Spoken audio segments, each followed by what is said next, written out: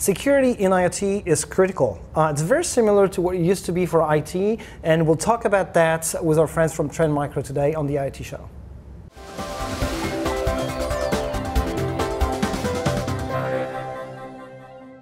Hey everyone, this is the IoT Show. I'm Olivier, your host. We will be talking about security. I have Richard Koo with me. Hey Richard, how are you doing? Good. So Richard, who are you and what are you doing? Well, again, my name is Richard Koo, and I'm with a company called TrendMicro. As you know, we have been doing, information security technology for many years. So that's who we are, and I'm based in Southern California. Awesome. It's sunny here as well in Seattle. Well, not today, but yeah, we get some sun here as well. So, Richard, I wanted to have you on the show. We're talking about Internet of Things here. You've been in the world of IT security for a long time. Yeah. And I was curious to have your insights into, beyond the fact that TrendMicro is a partner helping customers implementing security in their systems, including IoT solutions, I wanted to have your perspective on how do you approach security? What is it you recommend customers to implement, what to pay attention to, especially when it comes to that new world of IoT, digital transformation, helping now the mix of OT and IT world. So what is your perspective? How do you approach security, and can you share that with our audience? Yeah, so as you mentioned, right, at TrendMicro as a company, right, we have been around for 30 years, and over the last 3 years, we have been focused on traditional IT security, right? But I think for many enterprise customers, right, that's what we have been doing, focusing on protecting that environment. But over the last, I would say, several years, right, we start to see a convergence of the IT, OT environment, right, together, right? And, and over the last couple of years, we are now starting to build and develop security solution, right, to secure the customer on the OT environment, right? Like 30 years ago, I think IT security used to be more of an afterthought. Right, for many organizations.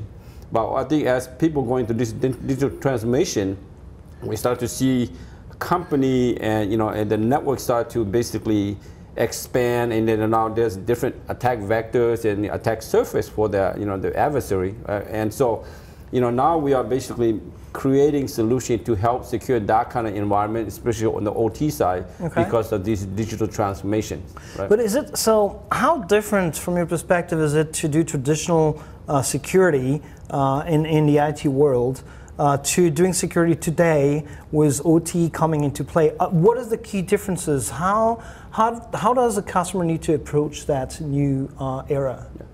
I think from a security perspective, it's all about people, technology, and process and stuff like that, right? And so, if you look at from a security on the traditional IT side, like for example, anti-malware, IPS capabilities, or vulnerability patching, stuff like that, the technology itself is not very different, right? The threat will be very similar, and the technology will be very similar. The difference is that you need to make sure that the product or the technology you created need to work on the OT side, right? Because, for example, I have visited many customers, and what I see is that they are trying to use a vulnerability scanner on the traditional IT environment, right? And that does not necessarily work on the OT side, right? So because of the different protocol, the different operating system that on the OT side and the complexity, right, those products have to be developed in such a way adapt to that kind of environment, right? So that's the biggest challenge. The other thing I think is that 30 years ago, and just like on the OT side, right, today, people always look at security as as afterthought today on the OT side, right? And that's the biggest challenge. It is to educate, our customer and our partners on how to think about security as part of their development cycle, right? And make sure that they understand that secure code or implement security policies and educating users and implement the right product into the OT environment is some of the critical things they have to look at. Okay, interesting. Yeah, so at the end of the day, it's not that different, but you need to pay attention to these specific things. You were mentioning the protocols, the type of devices. That's correct. We're talking, we are talking about devices that might look like PCs, but not really, right? Like ATM machines or things like that sometimes. Yes. Or even like, for example, in the office, you have like a copy machine, right? Now it's basically IP based, and interconnected to your networks, and that can be a potential threat vector, for the bad guys. Yeah. So, and what are the risks? Because we're talking about security as in like, hey, like you need to implement security that way or that way. What are the risks actually that you get your, maybe an ATM is an obvious one that, yes, it's risky because it touches on money, but let's say I have a thermostat at home, it gets hacked. What is the risk behind that? Well, when you look at some of these, IoT device or industrial IoT device, right? Because they're typically, IP based, right? And they have an IP address. And the risk of that is that people or the bad guy could basically compromise those devices, and from there they can get access to your networks, right? And then from there, they can potentially, install some ransomware, right? Or install some backdoor, and basically they can exfiltrate your data, from your, server and back to the adversary's, site, right? And so there are different type of risks.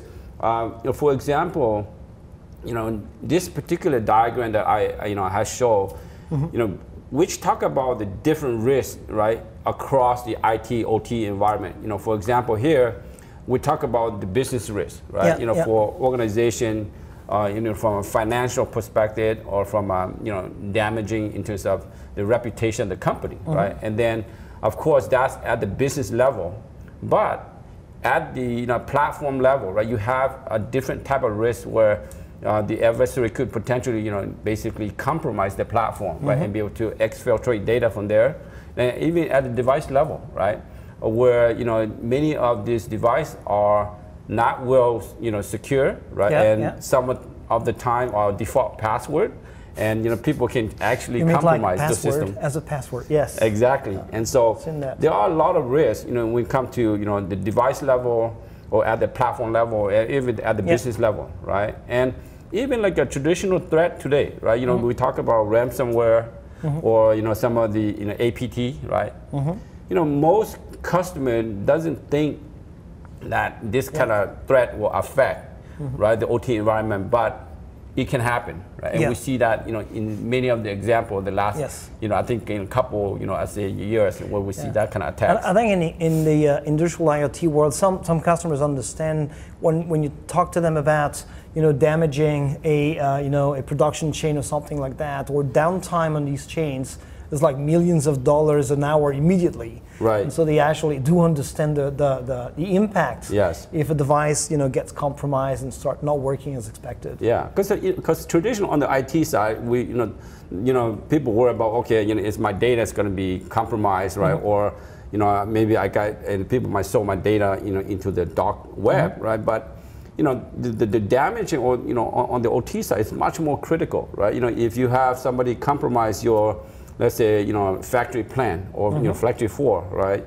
That could stop their whole operation, and that could be months and weeks, of production downtime, and that could cost millions of dollars, right? Or if somebody tried to compromise, let's say, a SCADA system or HMI machine, right? And they could make configuration change, right, to the to the application, and that can impact the production line. Or if you are manufacturing, it's telling a robot to do some kind of manufacture, right? A small change that can really affect the safety of the component that is developing, right? So cool. Okay, interesting. Yeah. Well, that's a good overview of what I like your perspective of that. Hey, I've been in security for IT for a long time. Same principles apply. New types of risks, new types of attack vectors and surfaces, but same principles. Like be careful, be safe. Right. Yeah, that's great. It's awesome. Thanks a lot. If you want to get help from partners, we have a bunch of partners, right, that can help our customers getting into that digital transformation journey and make sure that they implement things right from the get-go. Security should not be an afterthought, right? That's correct. Yes. Okay. Thanks, Richard. Thank nice you. to have you. Appreciate it.